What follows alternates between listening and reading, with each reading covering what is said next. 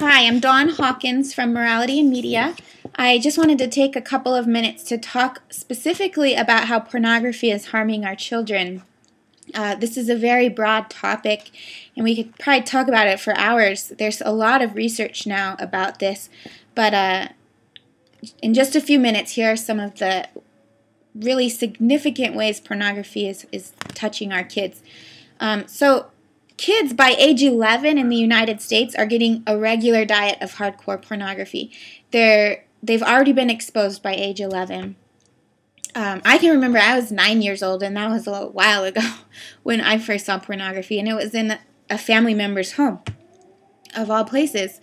I recently heard from a mother who called. She was very distraught, didn't know what to do. She called and told me that her 6-year-old daughter, she couldn't keep her away from pornography. She was finding pornography wherever she could. She was finding it on the computer, even though there was a filter. She was finding it on television, on her dad's phone. They found pictures that were torn out of magazines in her bedroom. I mean, she's only 6 years old, and it turns out that they found out later that the girl was being molested by someone, and pornography was being used. And she couldn't stop looking at it. And again, I heard from another family, from two families actually, both sides kind of. A 3-year-old little boy was molested by his 14-year-old uncle. And I mean, this has just torn both families apart. The 3-year-old is in therapy, and hopefully he'll be able to move forward without too many bad consequences in his life, but he'll have to work through some really hard things. The 14-year-old, as it turns out, was also molested when he was younger by somebody who exposed him to pornography and used pornography throughout the abuse. They found hundreds of images on the 14-year-old's Xbox and computer, and in his bedroom, in his closet, and under his bed. And now, after this happened, the 14-year-old had to go to a group home, is in therapy, family is torn apart. There's a lot of anger, a lot of hurt. Of course, I mean, the lives of these two kids have been hurt. This is because we're creating children. We're creating porn addicts out of children. We're allowing children to get regular access to pornography, and they're becoming addicted. This is leading to so much abuse, so much sexual abuse, but also it's affecting the way that they view the opposite sex. They objectify one another more. They're engaging in sexual acts at much earlier ages. And because of what they're viewing in pornography, they think that violent and specifically degrading types of sex acts are normal. They think that it's not okay to say no, and that if someone does say no, it really means yes, because that's how it is in porn. They think that it's supposed to be violent. I just read a study, I think it was from Boston College that came out with it, but I can't remember the specific percentage, but the point was that increasingly young girls, teenage girls, are participating in group sex gangbangs, and that's because that's popular in pornography. But then I also wanted to highlight the links between adult pornography and child pornography.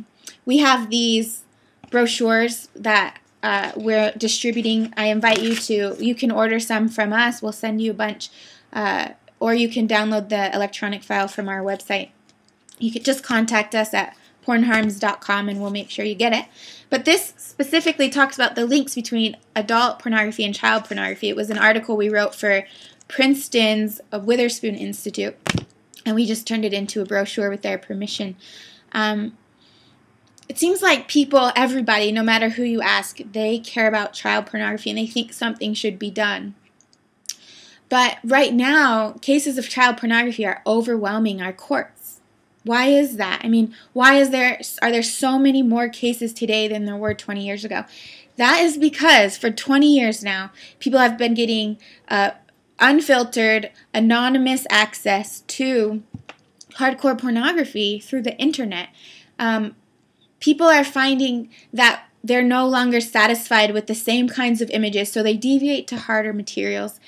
When one understands really what's happening to your brain when you're regularly viewing pornography, and when you're addicted to pornography, I think it'll be easier to understand the links between adult and child pornography. But right now there's a lot of science that talks about and proves that pornography negatively affects your brain.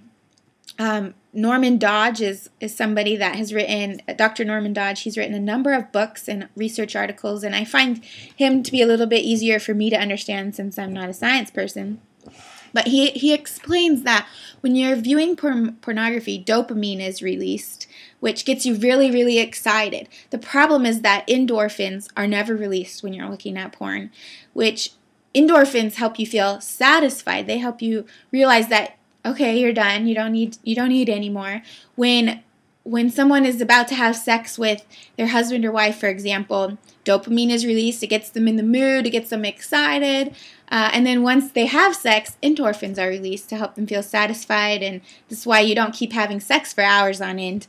But with pornography, only dopamine is released. You just want more and more and more. People have to spend hours and hours online looking at images. They find that they can't be satisfied. They look for harder types of pornography in order to find that satisfaction. And some people will deviate to child pornography. I am not saying that everybody who looks at adult pornography or struggles with adult pornography is going to become a child porn addict, but many are, and so it's important to realize that we will never solve the problem of child pornography unless we do something about adult pornography. Another problem with pornography too is that kids are seeing this, they're being exposed to it, so when predators approach them or even other children approach them wanting to take advantage of them, these kids think it's okay because this is what they've seen happens in pornography. And so predators use that to their advantage. They use pornography to groom the kids into thinking that this type of behavior is okay and they should allow it. And then kids aren't seeking help. This is another tactic that pimps and johns use when trafficking women and children too. They use pornography to groom them. It's also, just one other thing is, a lot of perps are using their victims. While they're victimizing them, they're filming and photographing it, and then they're sharing that online, and those images are just being shared all over the place. So these kids aren't only being abused, this one time. It's over and over and over again. Unfortunately, this breaks my heart. I couldn't believe it, and I'm still very emotional about it, but not that long ago, we shared an article, an expose about child pornography on Facebook written by World Net Daily, WND. And in this expose, the journalist found images of children. And I just want to say there is so much pornography on Facebook, and a lot of it is child pornography. On our Facebook page of more than 100,000 people, every day there's people post pornography and child pornography that we have to continually remove and make sure and report it. So this is a big problem on Facebook. And the journalist did an expose on this, and she used some of the images she found and blurred them out. But she put them in her article to show people. And we sent the article to people on our email list just to let them know that this was happening on Facebook. And a mother wrote me back and told me that one of those images was of her daughter. It happened to her daughter 6 years ago when she was 12 years old, and it's still happening to her again and again because those images you just can't get back.